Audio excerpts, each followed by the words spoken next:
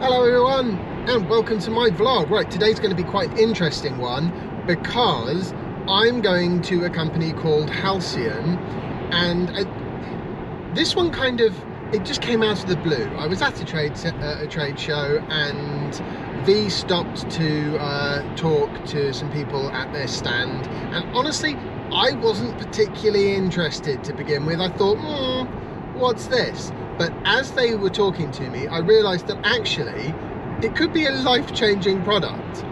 Certainly, I have experience with exactly the problem that this is designed to fix. First, we've got to just put a little bit of juice in the car because it's over in Bristol, which is quite a long drive. Ooh, fancy new chargers. I tell you what, this place has got a lot more chargers now than when I was last here. We're at Lee Dillamere on the M4. Anyway, got to get cracking because we're running a little bit late. Traffic, not our fault. It's actually really pretty round here. We're almost at Bristol now.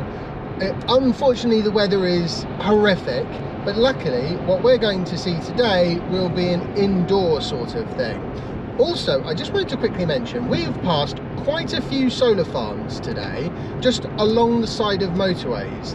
And honestly, I don't understand why people complain about them, because you barely notice them, and that's when you drive literally 15 yards from the edge of the thing. What, is it spoiling the view from their helicopters? Is that the problem? Almost there now, so...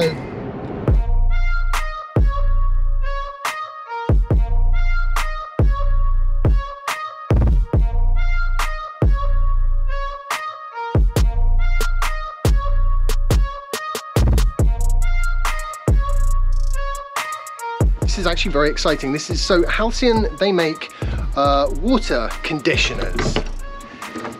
And whilst that might not sound like the most exciting thing in the world, actually it is, as anyone that has owned a water softener in the past can attest. They can be really annoying and take up a lot of space. Let's go see. We're going to go meet Samantha, whose company it is. Hello, Samantha. Yeah. Welcome. Good to see you. Good nice to see you. Hello. You know Paris? Hi. Yes, we met on the video call. Yeah. So these are the Halcyan people. Hi. I honestly, I don't have a water softener anymore, but trust me, this is one of the most exciting things ever, because they are a real pain. That's very kind, I think. But you have a solution. We do have a solution. Amazing. And it's a good solution, we believe. I feel at this stage, I should just say a few words about why I'm so excited about the idea of a water softener. I used to live in an old cottage. It was actually two cottages that had been knocked through and joined together. It was a beautiful old house. It had no insulation, which made it very cold. And it was in a hard water area, which honestly, the vast majority of the UK appears to be hard water as far as I can tell. I've only ever lived in hard water areas. It did have a water softener. And the problem with water softeners is this thing ate salt. I mean, I don't know, maybe it was faulty or something, but I seem to have to put a massive great bag of the stuff in there. Oh, every like 3 to 6 months it seemed, which was, you know, ridiculous. It was dirty, it used power, it was expensive. The salt actually, you know, was probably spending 70 to 100 quid a year in salt, which is mad. And on top of that, if I wanted to refill my glass of water in the middle of the night or something, which happens like surprisingly regularly, I have a choice. I can either drink water that tastes yick from upstairs, or I have to go all the way downstairs to the tap in the kitchen, which is crusty with lime scale, but at least the water tastes reasonable. It's not really the optimal solution, you know, it's not the 21st century solution. There must be a better way. And that is what I think I've found. And guess what? Still live in a hard water area. So why don't you show me what your solution is to the nightmare that is water softeners? Okay. I speak from experience here. I am not a big fan. Of the actual water softeners themselves, or of the lime scale? That's the problem. Quite honestly, I actually would take the lime scale over the water softener most of the time. Although in fairness, it was a rented property. So if I show it to you first, and then if you'd like an explanation, I can give you a little bit more detail on it. But fundamentally, that little fella there Wow. is the H209. Pretty small, isn't it? About the same size as a packet of Smarties, which I fully intend to eat in a minute. It's the model that we use for 95% of UK homes. It's the right one for most homes. It comes with different connectors and that sort of thing, but that's kind of detail for installation. But fundamentally, that little fella will go on your system right where the stop tap is, where the water comes into your house. So you'll have your stop tap and then your Halcyan, and it will then treat all the water coming into your home, whether you keep that as cold water or you pop it through your hot water system. So it does both, and it will just temporarily take the minerals that are lovely and healthy for you, but do create limescale, because they, in their raw form, they will bond to everything, particularly your heating elements. And basically what it does is it just temporarily tweaks the minerals. It changes their shape and structure, and it does it for about 21 days. So they change their shape and structure into a type of the same mineral that doesn't stick. What we're doing is, within this little bit of pipe, we're basically taking the calcium carbonate as it comes in, we break it down, we allow it to reform, and the form of calcium carbonate that comes out this end into your house, going through your systems, can't stick. And it's only the sticking behaviour of the mineral that's actually the problem, because if it doesn't stick to anything, yeah, exactly. There's no limescale. It's the limescale that's the problem. Absolutely. You know, it's not the taste of the water. In fact, quite the opposite. I actually prefer the taste of, you know, hard water. You and many people. Most of the UK seems to be hard water. So yeah, about 60% is hard water. A lot of places don't actually have a water softener, and they all have taps that are gummed up with limescale, and I have no idea what's going on the inside of the pipes. Well, I think that's the really interesting point, because people quite rightly will go and use Vical to keep things looking nice and clean. And that's fine, it does, but it's a chemical that we're adding into our system. Or they'll use Calgon in their washing machines and their dishwashers, again, to keep the system clean on the inside. But the bit that we're not talking about at all is the fact that that limescale actually is a really good insulator. And the trouble is, of course, once you get a really good insulator and it's building up in layers and layers and layers, the place it's building up is on your heating elements. Yes. Inside your boiler. Yeah. So what you're seeing there is a tiny sample of the figures that we've done for some good examples of the carbon and energy saving, and therefore the financial savings for different types of households, couples, families, new build, retrofit, and so forth.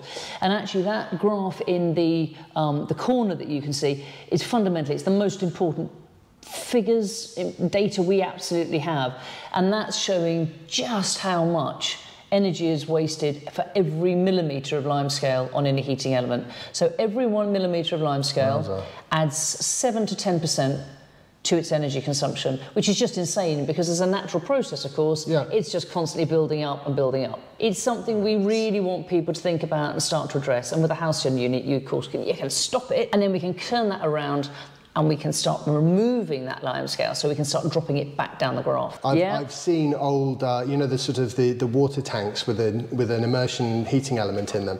I've seen some old ones of those that have, you know, been chucked out by the plumbers, and it's basically, I mean, we had an element that failed at one of our old properties, and I had to actually get the plumber to remove it, and it took him about an hour to get the thing out, because it was basically like trying to pull a lump of concrete out of a hole that wasn't wide enough for it. Absolutely.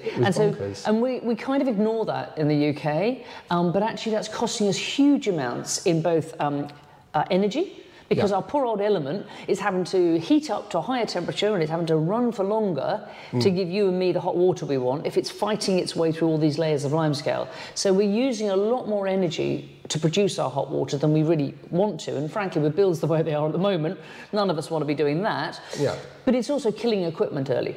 So your immersion heater died. Well, why did it die? Well, only because of limescale. So then you've got a big cost, but we've also got all that carbon involved that we're then trashing, putting a new one in. Yeah, people don't think about it. I mean, you know, if the plumber has to come to my house, then he's got to drive here. The chances are it's a diesel van. Hopefully an EV, I mean, I wish, but at the moment, for the most part, it's a diesel van. Even if it was an EV, you're still wearing out something which is, you know, used carbon to be created. The energy probably used at least some carbon.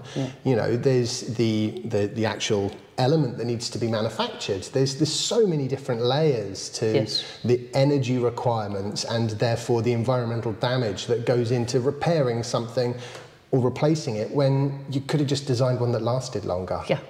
Or you could at least put something in that helps to protect all of that system. The bits you can see, absolutely. your lovely shower door and your taps, and the bits you can't see. And I've got to say, this does seem like a really elegant solution, you know, compared to the size of an ordinary water softener. And also, you know, I can't get over the taste of the water from water softeners. I mean, somebody, I can't remember who, told me that it was okay to drink it, but I could never get my head round that. Well, British Water's comment is that their recommendation is that if you have a salt softener fitted, you should have a separate drinking water tap into the kitchen.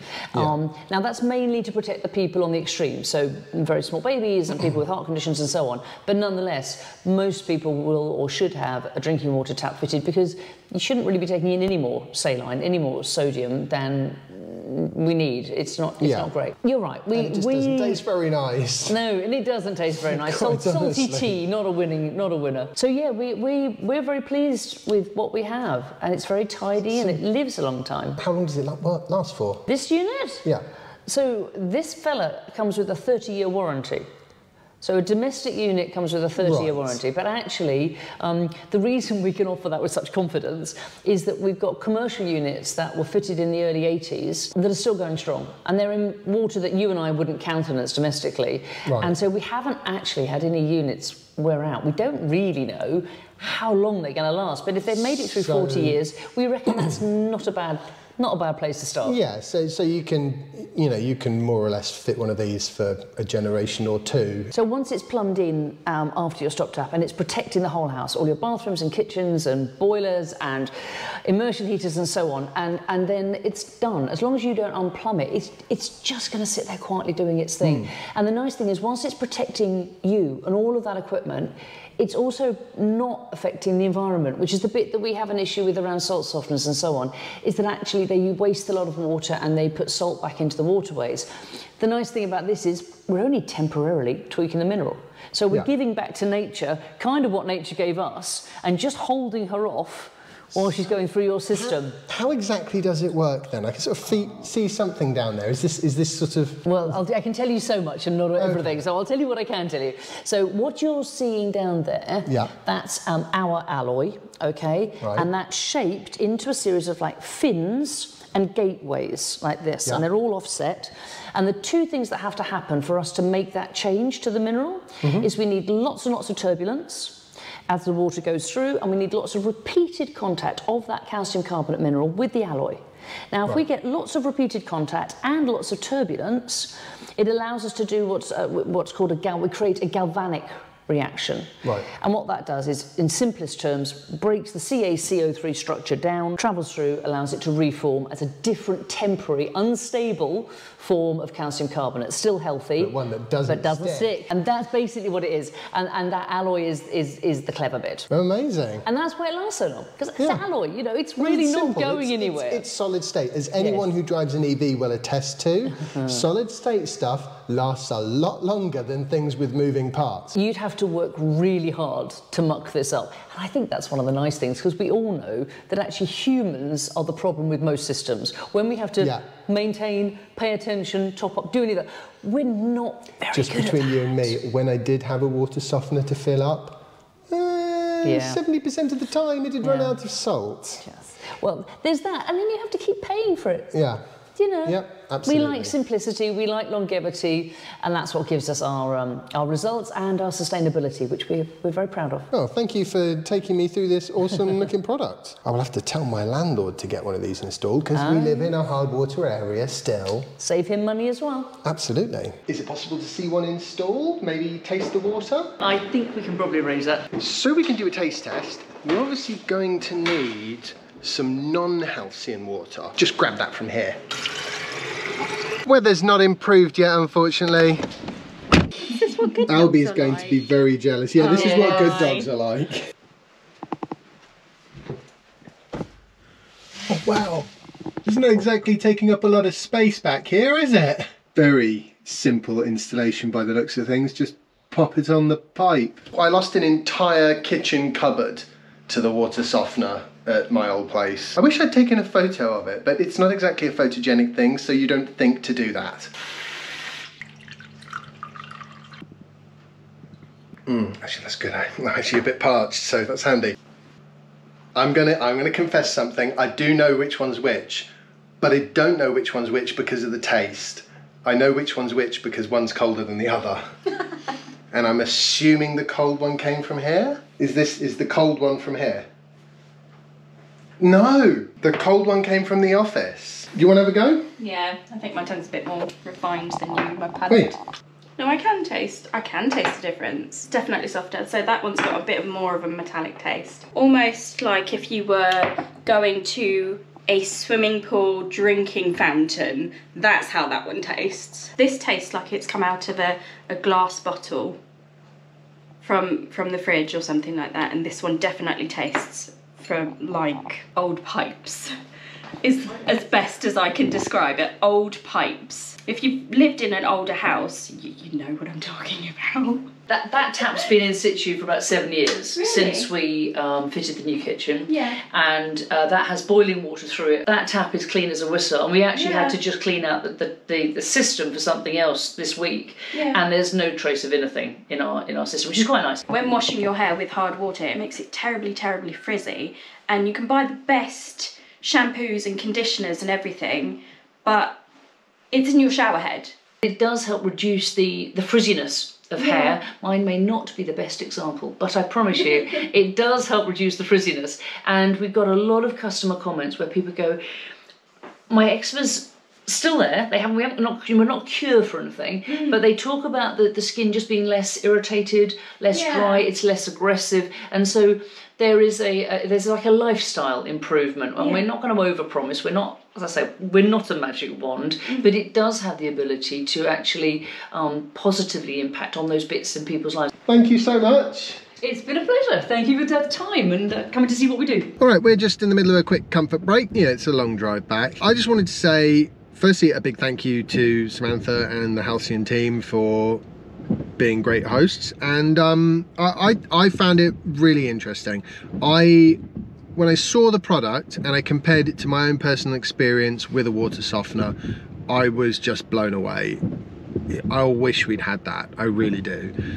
So I thought that it may well be something that would be of interest to at least some of this channel's viewers. It ticks all the boxes for me, and it tastes like normal water, which is a really big thing, because water that's been through a water softener does not taste like really normal water at all. I couldn't believe how crystal clear and clean her tap was in comparison to almost any other tap I've ever seen, quite honestly. There's so much hard water in the UK, and a lot of people just don't bother with a water softener. My mum hasn't bothered with a water softener in her new house, which I'm sure is a decision that eventually she will come to regret, but you know, for the first few months it's not a problem, because it takes a little while for the lime scale to really build up, although actually, to be honest, it builds up pretty quick. So I wanted to raise awareness of this product because it's just something that I wish I'd known about. And if you guys are interested in having a Halcyan fitted at your property,